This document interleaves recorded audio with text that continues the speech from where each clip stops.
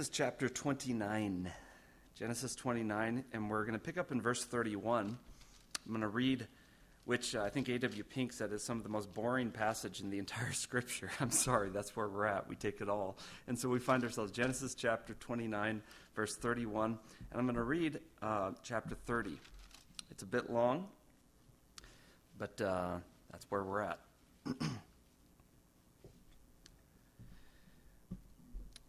Genesis 29, verse 31, the text continues, "When the Lord saw that Leah was hated, he opened her womb, but Rachel was barren. And Leah conceived and bore a son, and she called his name Reuben. For she said, 'Because the Lord has looked upon my affliction, for now my husband will love me.' She conceived again and bore a son, and said, 'Because the Lord has heard that I am hated, he has given me this son also.' And she called his name Simeon. Again she conceived and bore a son, and said, 'Now this time my husband will be attached to me, because I've borne him 3 sons.' Therefore his name was called Levi. And once again she conceived and bore a son, and said, 'This time I've praised the Lord. I will praise the Lord.' Therefore she called his name Judah. Then she ceased bearing. And when Rachel saw that she bore Jacob no children, she envied her sister. She said to Jacob, 'Give me children, or I die.' And Jacob's anger was kindled against Rachel, and he said, 'Am I in the place of God, who has withheld from you the fruit of the womb?' And then she said, 'Here's my servant Bilhah. Go into her, so that she may give birth on my behalf, that even as I have children through her.' So it says in verse 4, she gave him her servant Bilhah as a wife, and Jacob went into her. And Bilhah conceived and bore Jacob a son. Then Rachel said, 'God has judged me, and has also heard my voice and given me a son.' Therefore she called his name Dan. Rachel's servant Bilhah conceived again and bore a second son. And Rachel said, 'With mighty wrestlings I have wrestled with my sister and have prevailed.' She called his name Naphtali. And when Leah saw that she had ceased bearing children, she took her servant Zilpah and gave her to Jacob as a wife. Then Leah's servant Zilpah bore Jacob a son. And Leah said, 'Good fortune has come.' So she called his name Gad. Leah's servant Zilpah bore Jacob a second son. And Leah said, 'Happy am I, for women have called me happy.' So she called his name Asher. In the days of wheat harvest, Reuben went and found mandrakes in the field and brought them to his mother Leah. Then Rachel said to Leah, 'Please give me some of your son's mandrakes.' But she said to her, 'It is a small matter that you have taken away my husband. Is it? Would you take also my son's mandrakes?' And Rachel said, 'Then he may lie with you tonight in exchange for your son's mandrakes.' And when Jacob came from the field in the evening, Leah went out to meet him and said, 'You must come in to me, for I have hired you with my son's mandrakes.' So he lay with her that night, and God listened to Leah, and she conceived and bore Jacob a 5th son. And Leah said, 'God has given me my wages, because I gave my servant to my husband.' So she called his name Issachar. And Leah conceived again, and she bore Jacob a 6th son. Then Leah said, 'God has endowed me with a good endowment. Now my husband will honor me, because I've borne him 6 sons.' So she called his name Zebulun. Afterwards she bore a daughter and called her name Dinah. Then God remembered Rachel, and God listened to her and opened her womb. She conceived and bore a son and said, 'God has taken away my reproach,' and she has called his name Joseph, saying, 'May the Lord add to me another son.' And as soon as Rachel had borne Joseph, Jacob said to Laban, 'Send me away that I may go to my own home and country. Give me my wives and my children, for whom I have served you, that I may go. For you know the service that I have given you.' But Laban said to him, 'If I found favor in your sight, I have learned by divination that the Lord has blessed me because of you. Name your wages, and I'll give it.' Jacob said to him, 'You yourself know that I have served you, and how your livestock has fared with me. For you had little before I came, and it has increased abundantly, and the Lord has blessed you wherever I turned. But now when shall I provide for my own household also?' And he said, verse 31, 'What shall I give you?' Jacob said, 'You shall not give me anything. If you will do this for me, I will again pasture your flock and keep it. Let me pass through all the flock today, removing from it every speckled and spotted sheep, and every black lamb, and spotted and speckled among the goats, and they shall be my wages.' So my honesty will answer me for me later. So my honesty will answer for me later. When you come to look into my wages with you, every one that is not speckled and spotted among the goats and black among the lambs, if found with me, shall be counted stolen. Laban said, Good. Let it be as you've said. But that day Laban removed all the goats that were striped and spotted, and all the female goats that were speckled and spotted, every one that is white on it, and every lamb that was black, and put them in charge of his sons. And he set a distance of 3-day journey between himself and Jacob. And Jacob pastured the rest of Laban's flock. Then Jacob took fresh sticks of poplar and almond and plane trees and peeled white streaks in them, exposing the white of the sticks. He set the sticks that he had peeled in front of the flocks in the troughs, that is, the watering places, where the flocks came to drink. And since they bred when they came to drink, the flocks bred in front of the sticks, and so the flocks brought forth striped, speckled, and spotted. And Jacob separated the lambs and set the faces of the flocks towards the striped and all the black in the flocks of Laban. He put his own droves apart and did not put them with Laban's flock. Whenever the stronger of the flock were breeding, Jacob would lay the sticks in the troughs before the eyes of the flocks, that they might breed among the sticks. But for the feebler of the flock, he would not lay them there. So the feebler would be Laban's and the stronger Jacob's. Thus the man increased greatly and had large flocks, female servants and male servants, camels and donkeys. Whew. Let's pray. Lord, as we consider this passage, I would be the first to admit at first appearance it looks like one of the most boring passages in all the Bible. And in fact, it's been commented as such. But Lord, I also know that there's two factors, that your Holy Spirit has put things hidden within the text that are easily revealed, and that you have an agenda to speak to the hearts of these men and women.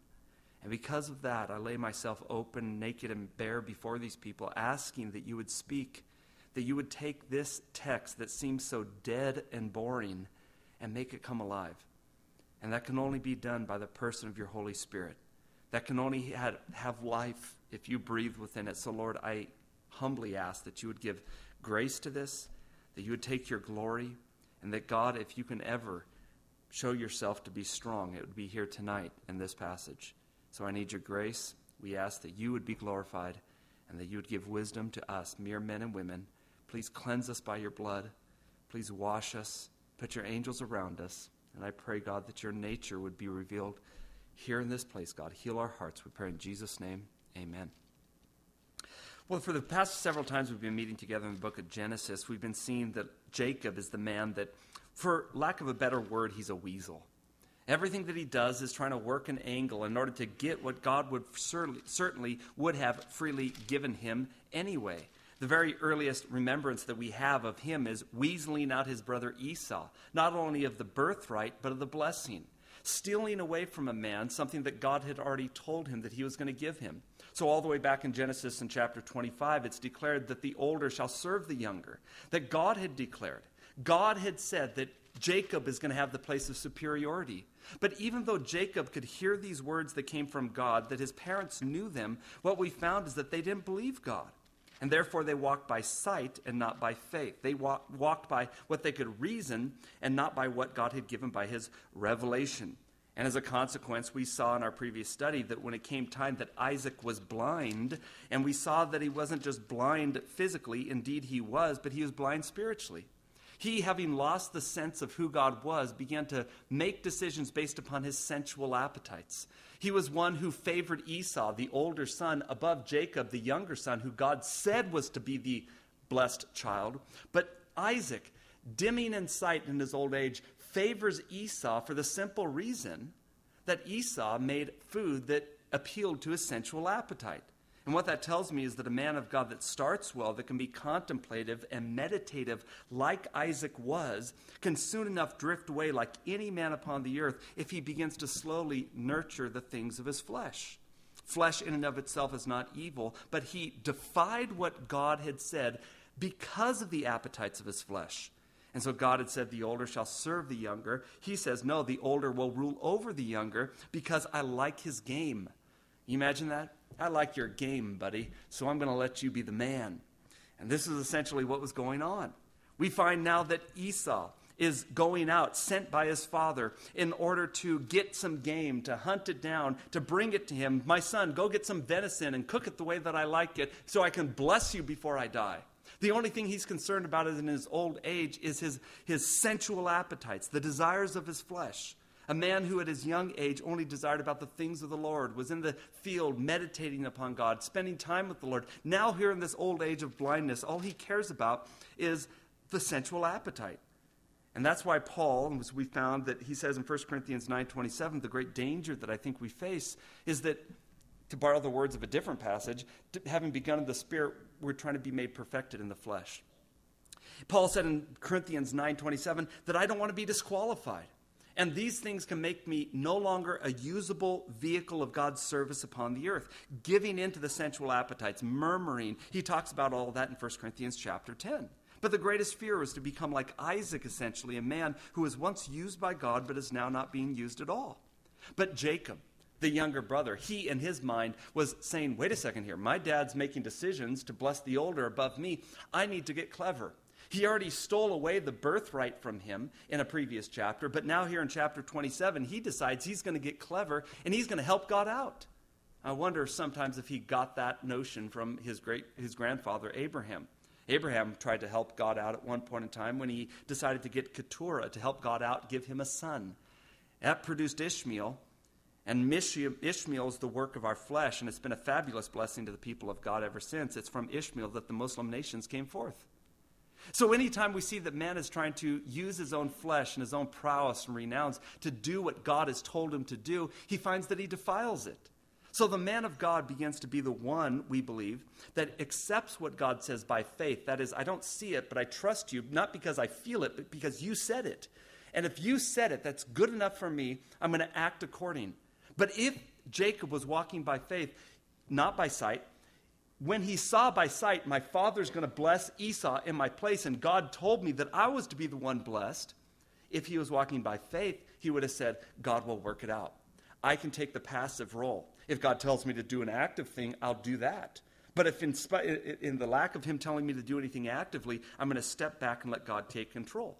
But because he wasn't walking by faith, the apple doesn't fall far from the tree, that here you have Isaac blind, you have Jacob blind, and he decides that he too is going to work according to his own resources. Of course, Jacob takes more of a personality characteristic from his mother, and his mother, of course, is the sister of this famous man, Laban. Laban was a weasel of a man. And every time we say Laban, we don't say Laban, we say Laban, because he was that bad. And what God was going to begin to do is to teach Jacob a lesson through Laban. So what Jacob does to his father is he comes in who can't see. His father can't see, no sight. And he deceives him by putting on garments of goat's hair. That tells you how hairy Esau truly was. He put garments of goat hair. Jacob was touched by his father, and he says, is that really you, Esau? And he says, it sure is. He goes, the voice is like Esau, but the voice is like Jacob, but the hair and the smell is like Esau. And so he blessed him. And so in one way or another, he was using deception to bring about God's purpose and plan. He was using deception. We have a notion, I think I've talked of this many a time, is that we think that the means justifies the end. What that means is, it doesn't matter that I'm doing something bad as long as it brings about the ultimate good. That's the way we justify sin. You know what God says? No. God says, I hold the end. So the means are the only thing that I'm concerned about. We who don't walk by faith say, I got to help God out. The means justifies the end. I got to do bad things, lie, cheat, and steal to make sure that good things happen. And God would come in and say, no, I hold the end. I'm a sovereign God. And therefore, what you do in the process is what I'm concerned. Will you trust me even when it appears that things are going against you? Are we trying to be concerned with the end and make it happen? That's because we're trying to play the part as God. But are we concerned only about the process, the in-between, the process of being his servant? That is the only reason, because we believe ourselves only to be servants. So the man that thinks himself to be God is the one who tries to manipulate and to cheat and becomes unholy. The man who thinks himself to be the servant sees himself as being the tool in God's hands, and therefore he becomes holy. Strange, isn't it? So here he comes. He says, well, the means justifies the end, so I'm going to lie, cheat, and steal. I'm going to pretend I'm someone that I'm not. I'm going to put on garments. I'm going to deceive my father in order to get the blessing so I can bring about the very thing that I know that God is going to give me. And what happened? As opposed to receiving the blessing, well, he did receive the blessing, but as opposed to having unity and blessedness within his family blew up. And in fact, you can see families sometimes will blow up overnight. Everything's calm, everything's right, but underpinning it, there's a decay. There's something rotting away the foundations, and nobody wants to address it. There's dealing with a situation where there's some very bad things going on in the family, and the whole approach to it is, well, we're not going to address it. We're just going to pretend it didn't happen. Okay. But if you don't address the foundation issues, it leads to dry rot at the very least, and suddenly the building will collapse in a moment. You say, how did that ever happen? Because he didn't address the real issues. And here in a moment, Jacob is seeing his family blow apart, but he was trying to preserve it. He was going to be the blessing, the one who received the blessing, the one who's going to carry on the family, and now his family flies apart. His brother is going to kill him. His mother, who was trying to preserve him and keep him close, was the one who strangely offers the suggestion to send him away so he doesn't die. The very thing she was trying to do was preserve him, and she's the one, by her own voice, she ends up sending him out and putting him under judgment. Amazing. And now he's away from his mother. His father feels deceived, therefore not respected. His brother wants to kill him, literally, and he finds himself in a foreign land. As he's running away, God meets him in the middle of the night. It was there at a rock. He set his pillow for a rock, as you heard me say, is that a clear conscience makes for a soft pillow. Well, Jacob's pillow was a rock, which tells you he didn't have very clear conscience at all. And so as he's sleeping there in the middle of the night, God, by his grace, approaches Jacob. God doesn't have to come to man. Matter of fact, do you realize that God doesn't have to convict you? Sometimes we think that this isn't God's grace. When God convicts you, that's God's appearing to you. No man can get into your heart. No man can speak truth into the innermost being. But when God's Spirit convicts you, that's God's grace. And if he didn't do that, that would mean that you're no child of his. And so the fact of his appearing to man is to confront man with the reality of who he is. And it can bring assurance, it can bring rebuke, but nonetheless, this is a picture of God's grace. Here's Jacob. He's running where? He's running from the promised land. He's leaving the land that God told him to be in. And what was the promised land? It was always a picture of the Spirit-filled life.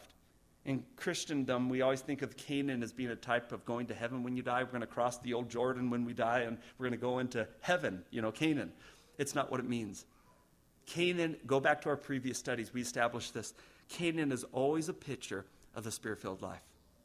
What was Abraham tempted to do when he faced trials and difficulties? To run back to Egypt, run back to the world, to escape out of Canaan, to run away from the Spirit-filled life. And in fact, he did for a short little blip of life, but God rebuked him and he came back.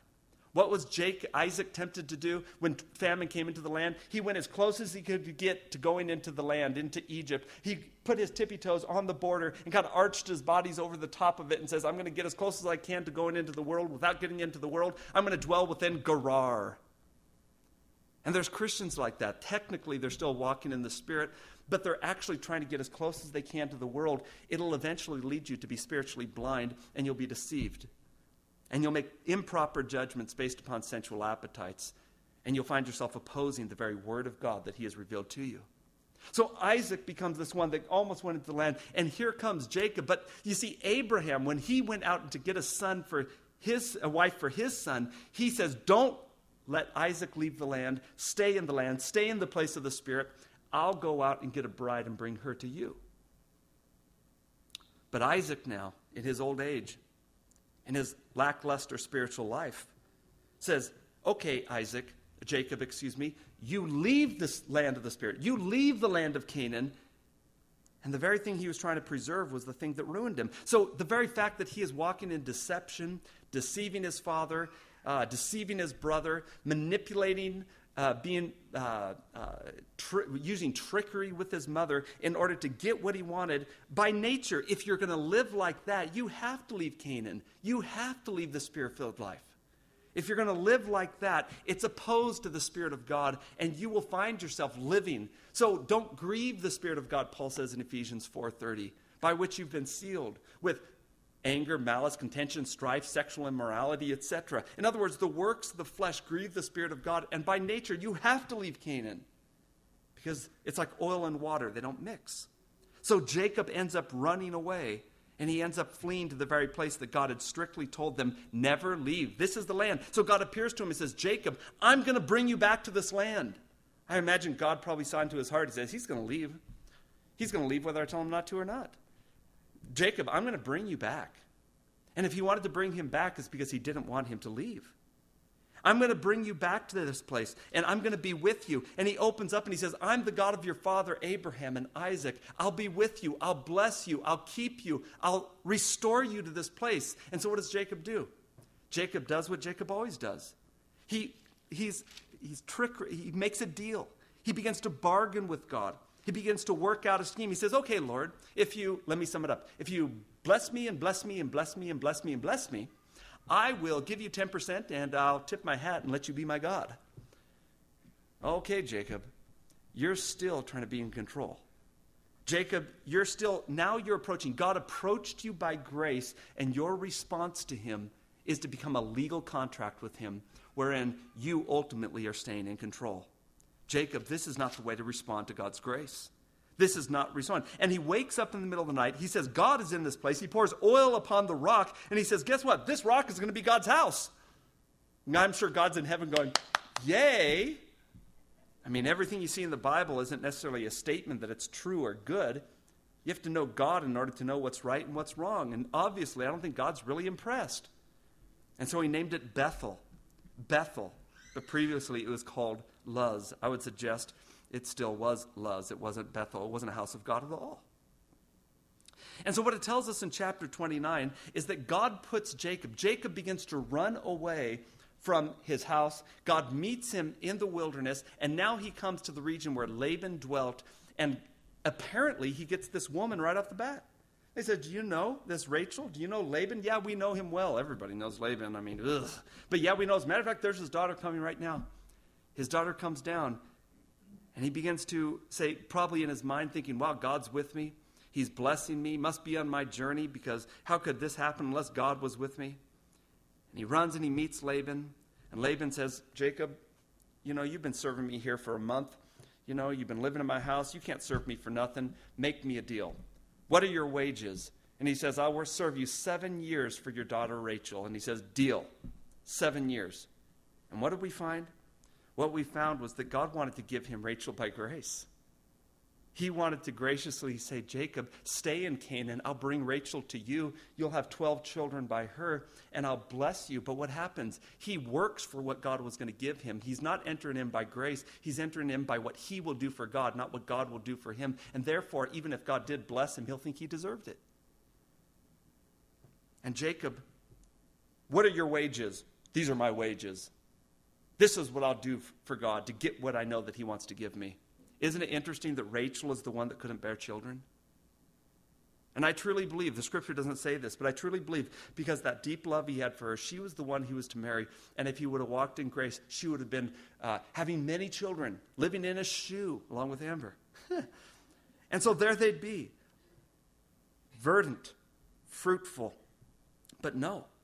He is a trickster. He's tricking his father with his sight, with his disguise. He's hiding himself and pretending to be someone else that he's not. So what does God do? He puts him in touch with Laban. And as soon as he says, I'll work for you for 7 years for this woman, he works for her 7 years, and it seemed only a few days because of his great love for her. He goes into the wedding night because in that day they wear a complete veil, not even the see-through ones like we see today, just totally blocked out her face.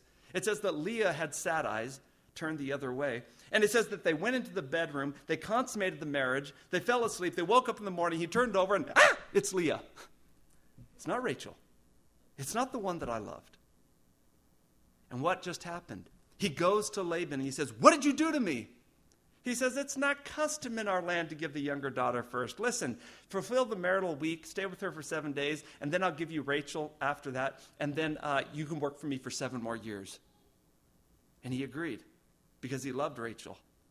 And so now he's working for 14 years, laboring for something that God would have given him. Here he was, just gets done tricking his dad with costume. Now he gets snookered so much more than he ever tricked his dad. He gets tricked with the woman he loves. I mean, can you imagine this? Can you imagine falling in love with some gal and then waking up in the morning and seeing her, ugly stepsister sit next to you? Be like, oh, what has happened to me? And so God is beginning to judge him. God is beginning to work within his life to bring him under that judgment, or that Dan, we could say, that judgment. He's bringing him to this point of having to come to wrestling with God, where he can no longer deceive people and trick people and work the angles in order to get what it is that he wants. And so it tells us that now, after working for 14 years, he begins to have children. And the chapter, there's many things that we read that we could talk about. We could talk about the tragedy of polygamy. Polygamy means that there's many wives. Gami from the Greek, meaning marriage. Poly, meaning many, many marriages. And they're thinking, this is hell enough. What is polygamy? I know the technical meaning of it, but I think the connotative meaning in Greek is hell on earth. I mean, marriage to multiple women? Not one woman is good. 2 women, not good. And these women are fighting. I had a man a few years ago, actually when we first came to Sandpoint here a few years ago, that was building a defense for me biblically that justified polygamy. And he says that the scripture teaches it and it's a good thing. I said, all you got to do is read Genesis 30. It's not a good thing.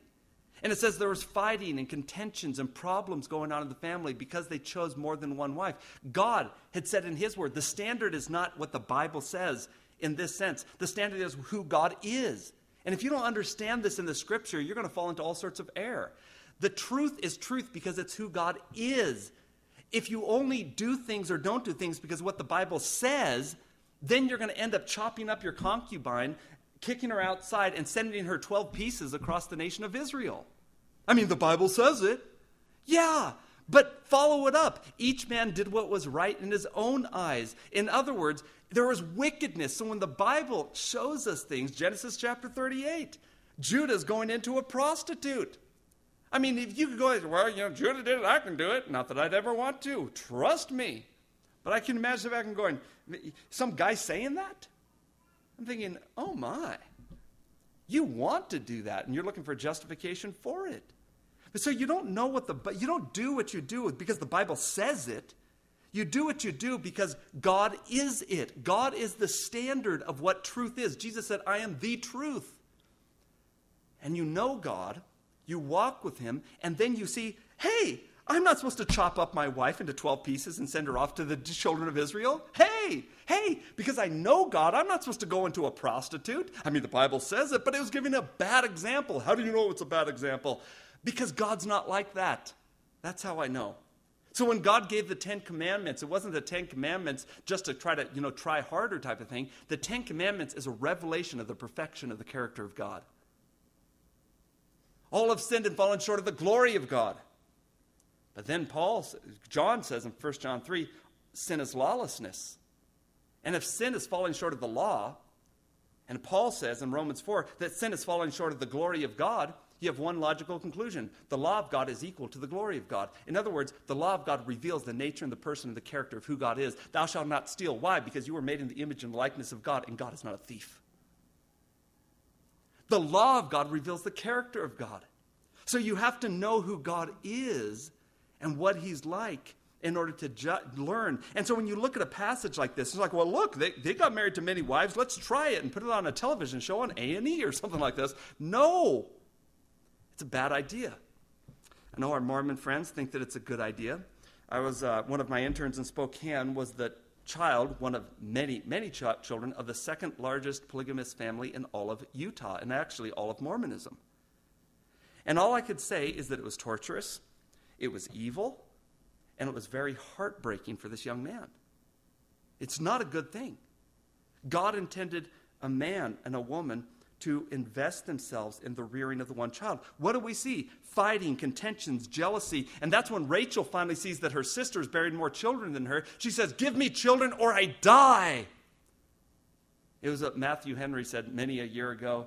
He said, here she is grieving. And you know what grieving is?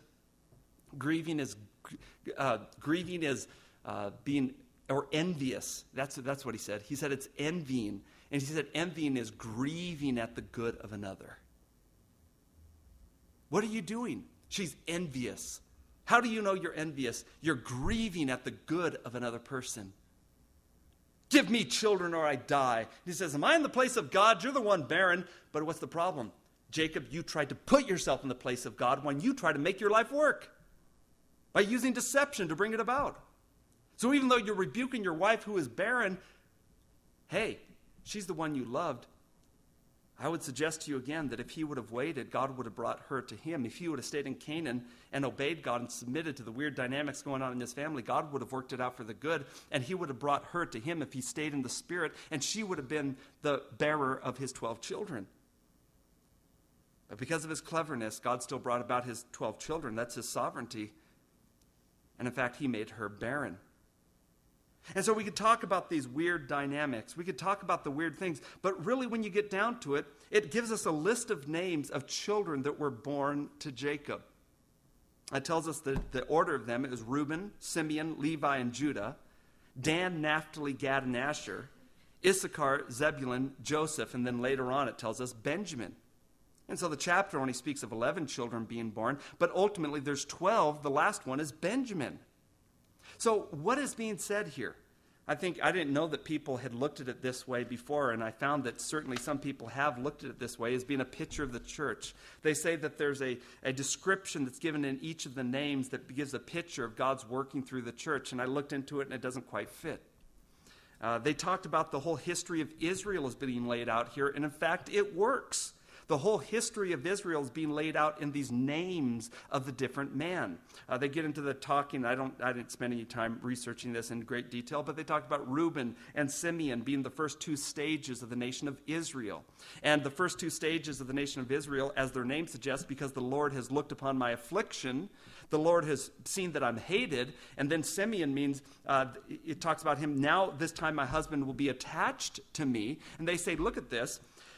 Reuben means they saw the affliction.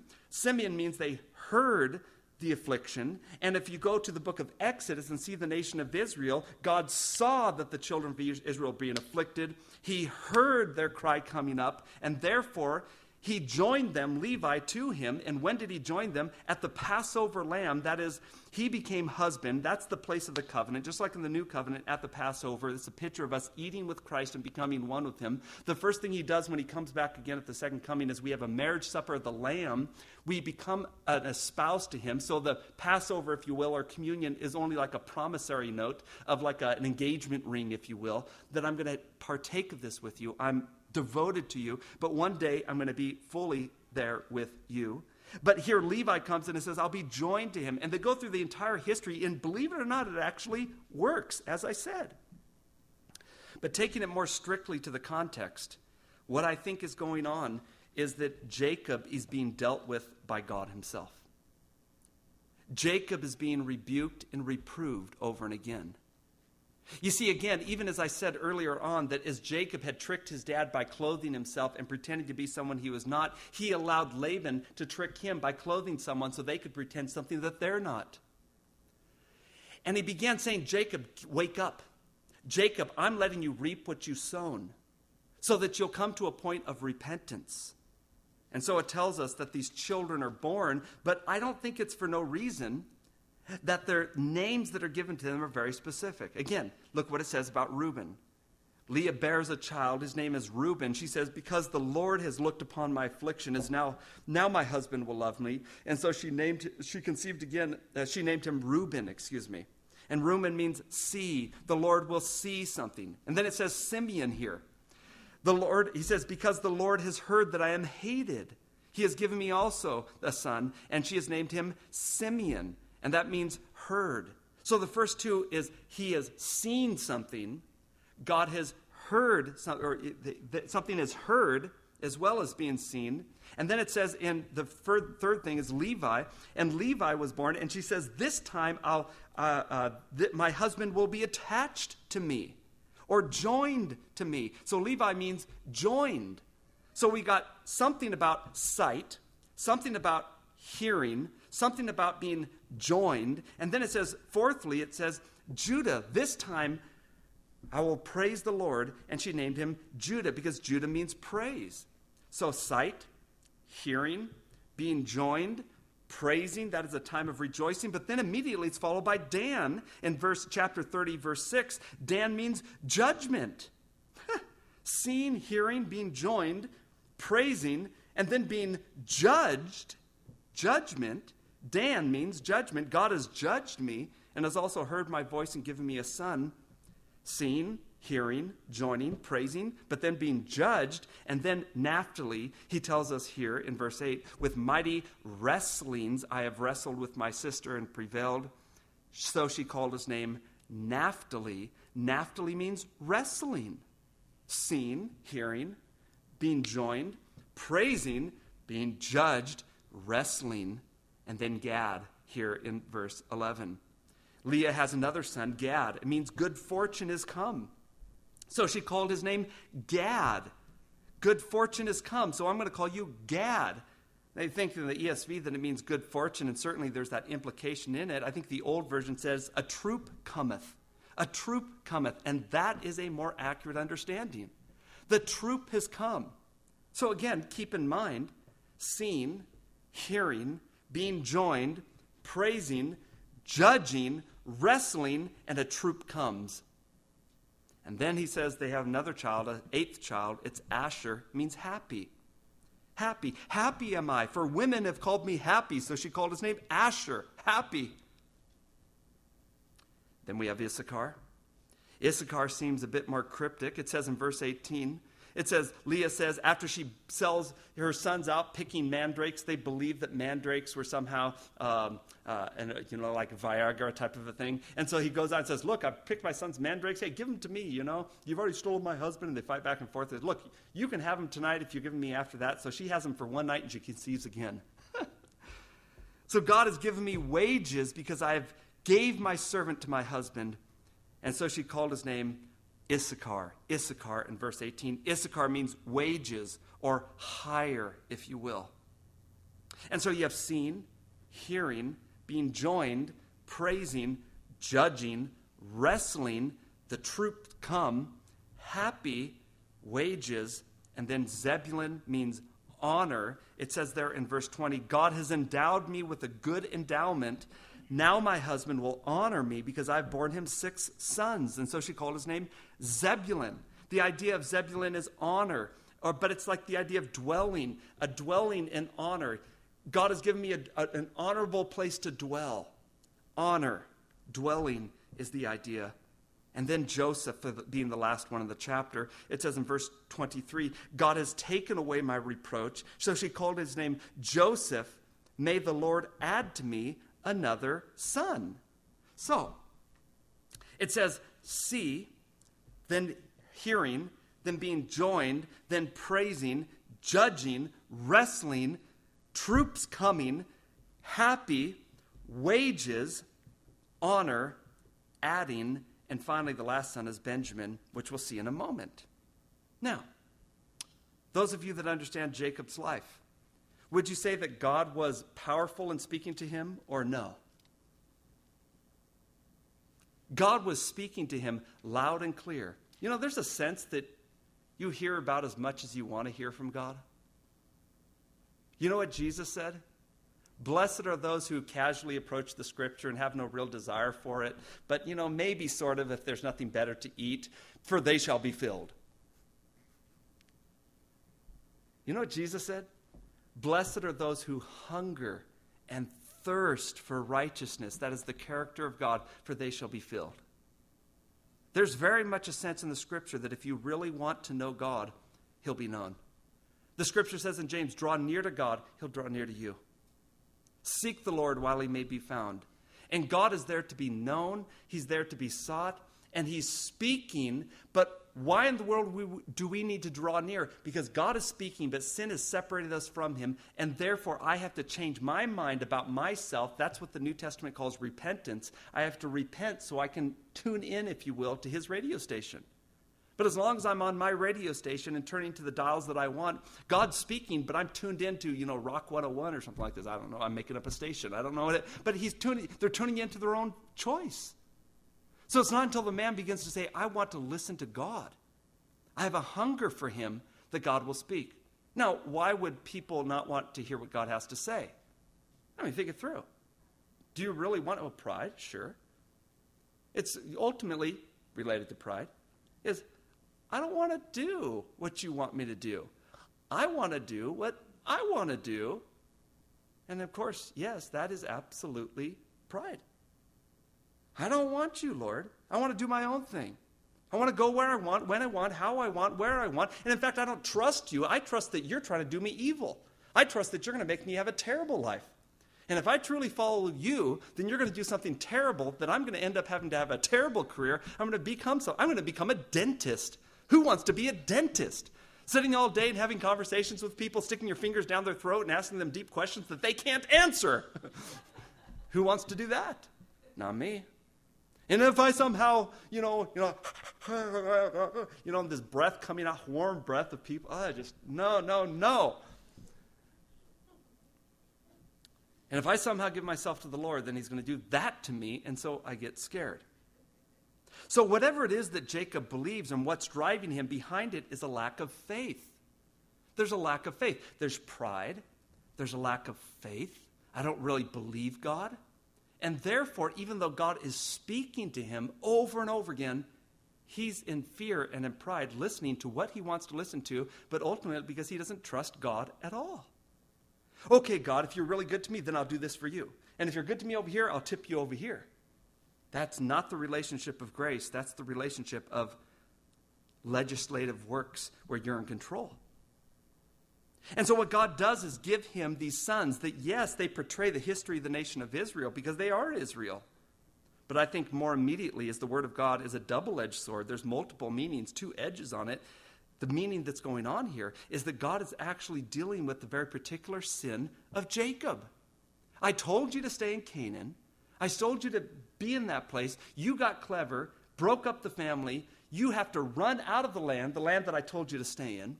Now you're there running around in places that you think that you're going to be clever. God's with me. Look, I found the girl so quickly and easily. And I'm going to let you meet her father or her brother. And he is going to be the biggest weasel, her father actually, the weasel, and he's going to work you over like you've never been worked over. You want to trick people with your clothes? I'll have him trick you like nothing you've ever seen. And he starts having children. And the first thing that God does in having Reuben is to remind him about sight. Sight. Is that Isaac is there. I can't really see you, son. Is that really you, Esau? Yeah, that's really me.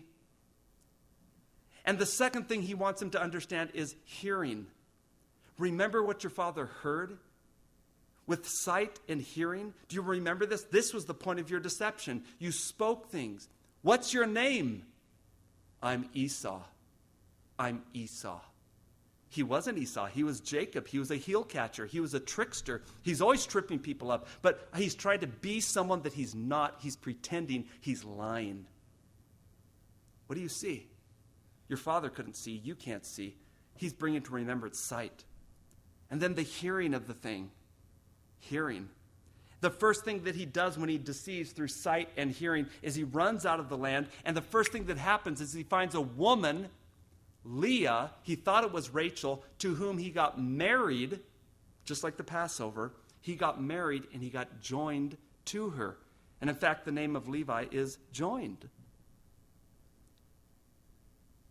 Do you really want to hear what God's saying to you? Seek him with half of your heart, partially some of the times, and he'll reveal himself to you. No.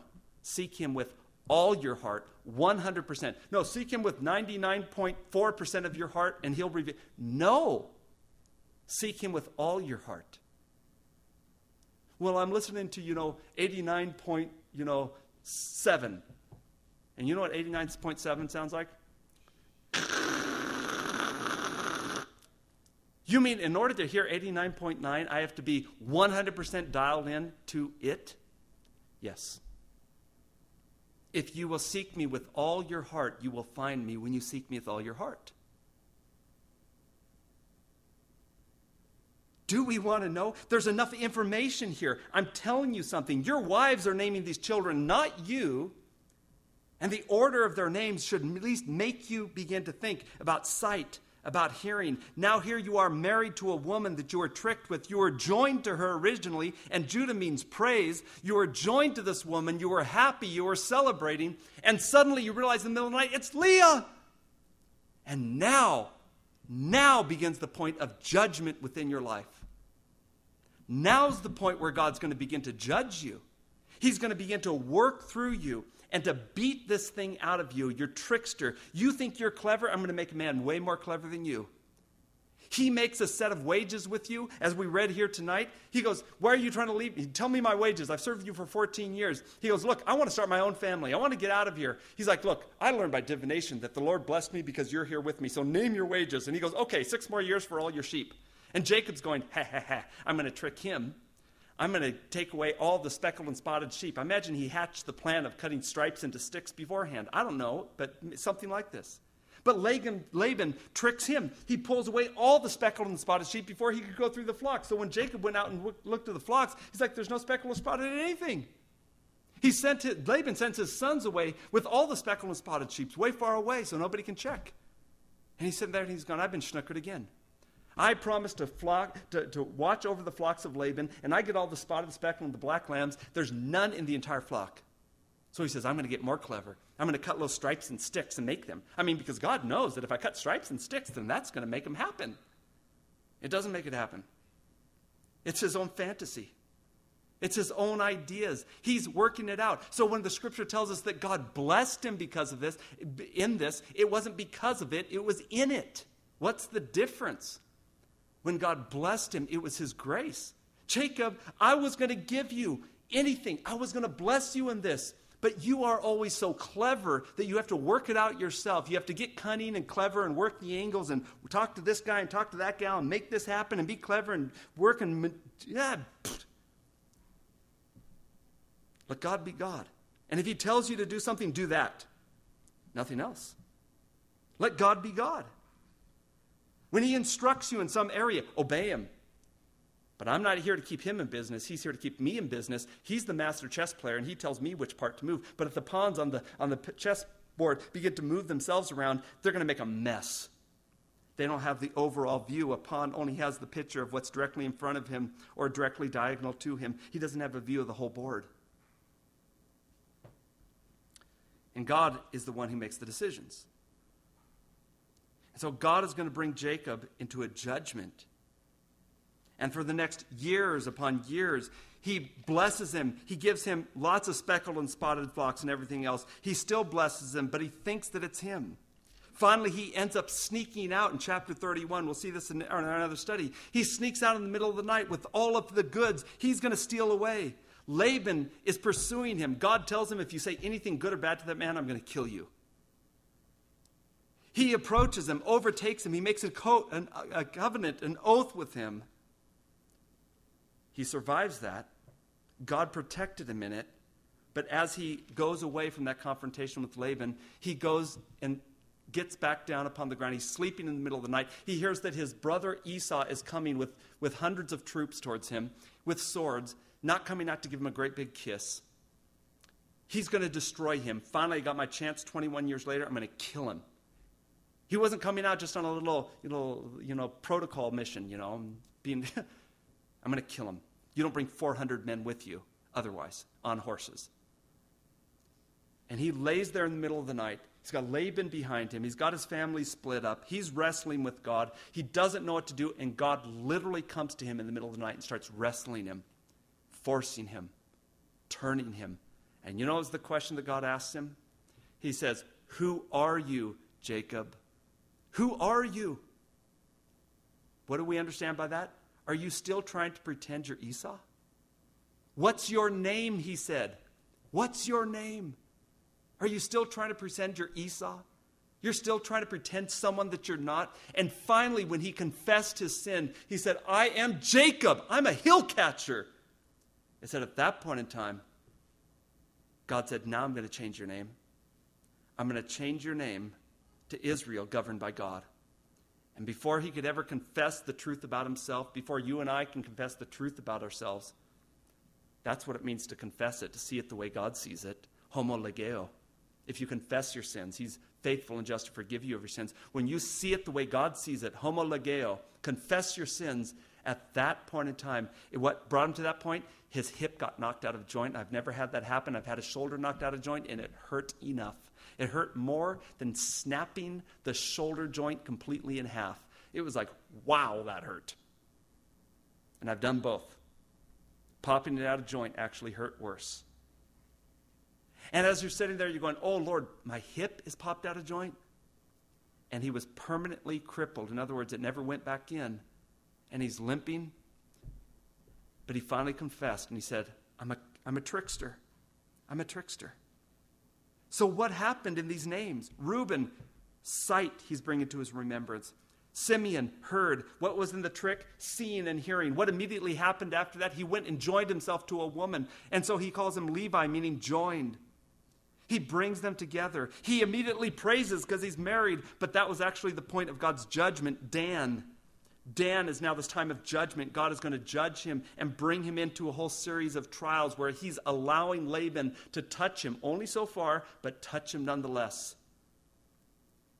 And it brings him to the point of Naphtali, and Naphtali means wrestling. He's wrestling with God upon the ground. He finally confesses his sin. He finally has a name change. When we come to the Lord Jesus Christ, he changes our name. I'm a new creature in Christ Jesus. And because of this, Gad is born. It says good fortune, yes, but actually more than that, because good fortune, yes, goes with happy, Asher. But look what it says again in the old version, the troop or the company is coming. In other words, what happened after he wrestled with the angel?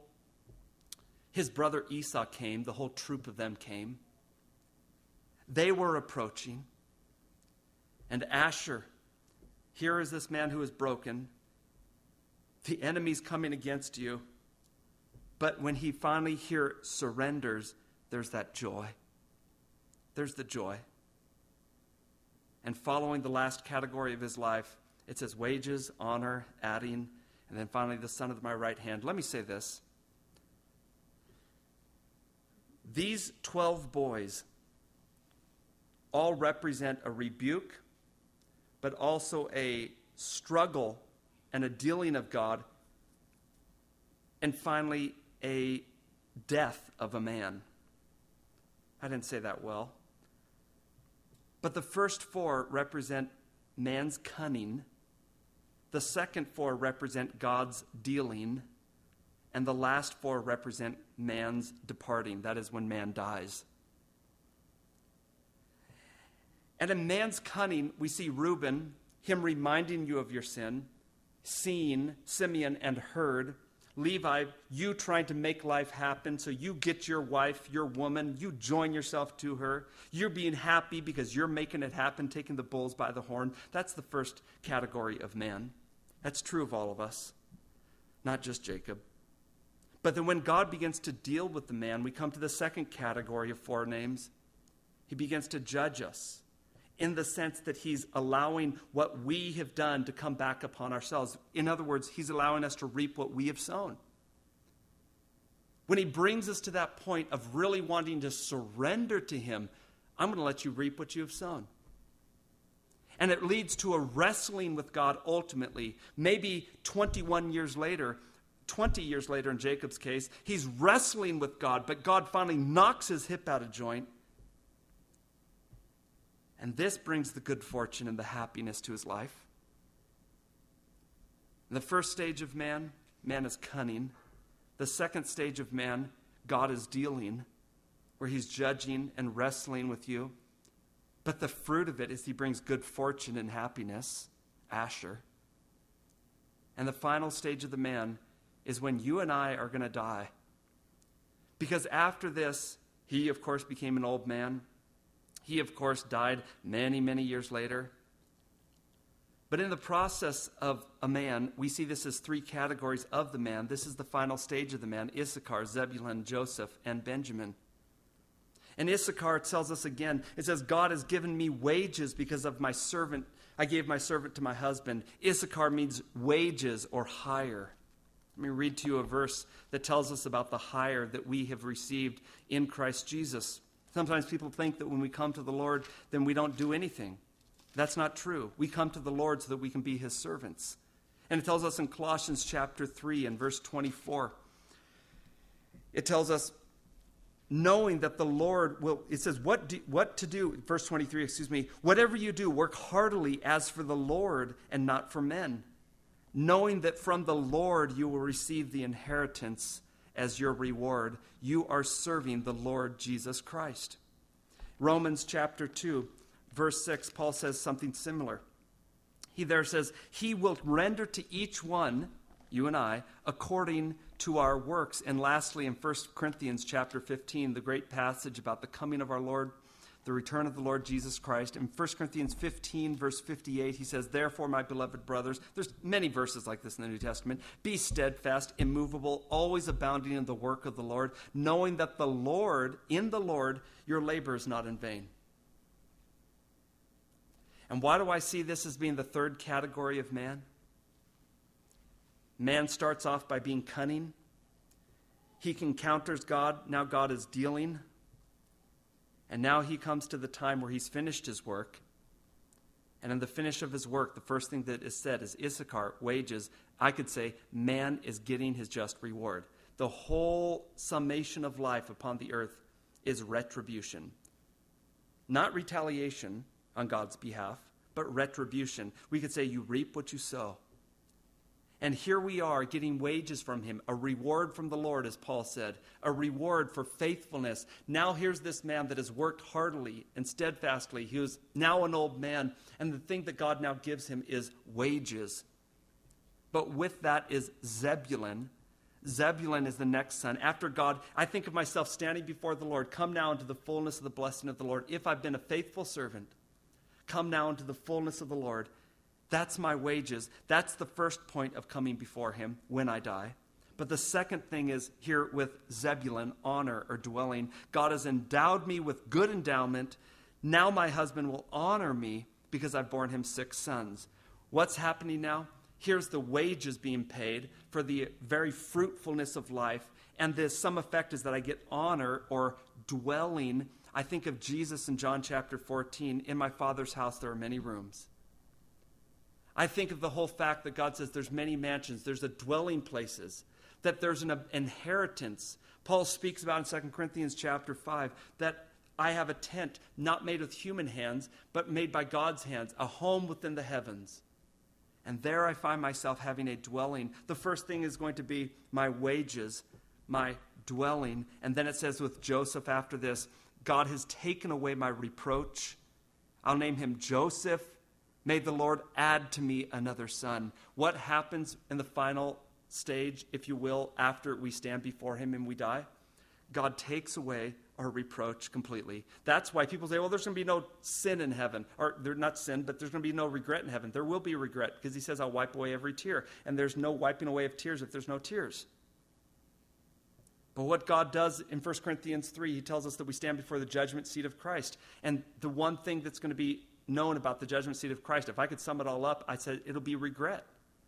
Men are going to be there and says, I should have, I wish I would have, I didn't, and there's never a chance. It's not a judgment to go to heaven or to go to hell. It's rewards, it's wages, it's determining the depth of relationship for all of eternity. And I would say 1 Corinthians 3 is regret, the judgment seat of Christ. But he says at that point in time, God takes away my reproach, and may the Lord add to me another son. Adding. In other words, God has given abundantly beyond. And so the first stage of a man is cunning. Then God is dealing. And then when man has departed, man in departing is first given wages. He's given honor and dwelling. For those that have wrestled with God and have come out broken and have confessed their sins and have had a name change, and prove it by being ones who are happy and joyful in the Lord. Now, for that man, he has wages, he has honor and dwelling. Zebulun, he is added to, and the reproach is taken away in Joseph.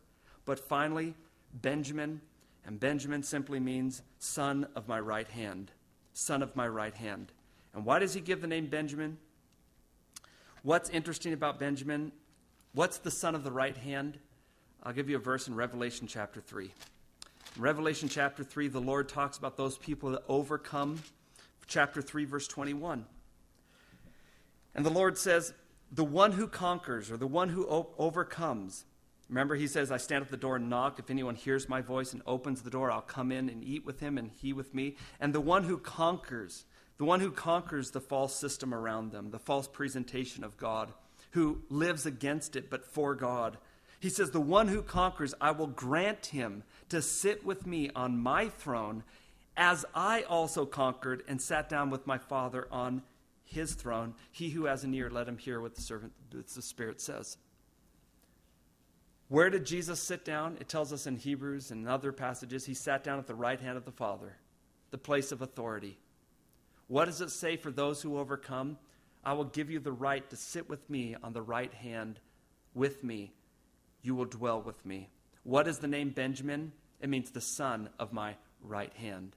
What is the final realization, if you will, of this third working of a man? The third stage of the man. He receives Issachar, the wages, the honor, Zebulun. God takes away the reproach in Joseph. He adds to him, and finally he says, I'll give you the right to rule and to reign with me. You will sit on the throne with me if you overcome. Overcome what? That which is false. In the power of the Spirit, he who has an ear, let him hear what the Spirit says. It's the Spirit of God speaking to you this, and therefore it's the power of the Spirit, and I respond to it. And so what do we see here? I agree with many that this is one of the least interesting passages in all of Genesis. But then when you begin to look at it and see that there's actually a movement where God, through the names of these sons, is rebuking, reproving, and revealing to man what he ought to be, what he has done, what God is doing, bringing man to a point of wrestling and finally surrender, where there can be joy upon the earth. For that man, when he dies, there's wages, there's honor and dwelling, the reproach is taken away, and he's able to rule and to reign, Benjamin, with Christ.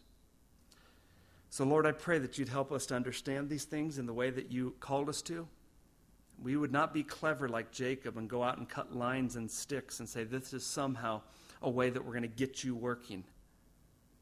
You would have given him those sheep and those goats, even if he didn't do that, but because he did it, he couldn't appreciate the grace that you were giving him, and therefore he extended his trial, which was him thinking that he is the one that makes life happen. And so, Lord, we don't sit and contemplate our navel and do nothing, but neither do we run around and do everything. A servant simply only does what the master says to do. Nothing more, nothing less. Let us be servants. And if God has spoken to you and says, I want you to do this, just do it. If he hasn't said anything, wait upon the Lord and you'll renew your strength. But as servants of God, we only do what he says to do. It's not us cleverly trying to figure out our life, figuring out our spouse. We'll roll over. If you go out and run and get your spouse, you'll roll over and say, ooh, it's Leah. I thought I was marrying someone else. You weren't the person I thought I was marrying. But if you marry the one that God has given, you'll roll over and say, that's the one. Thank you, Lord. So I pray that you give us wisdom when we consider the life of this man. Spare us from his stupidity. Help us not to walk in pride. We pray for this grace in Jesus' name. Amen.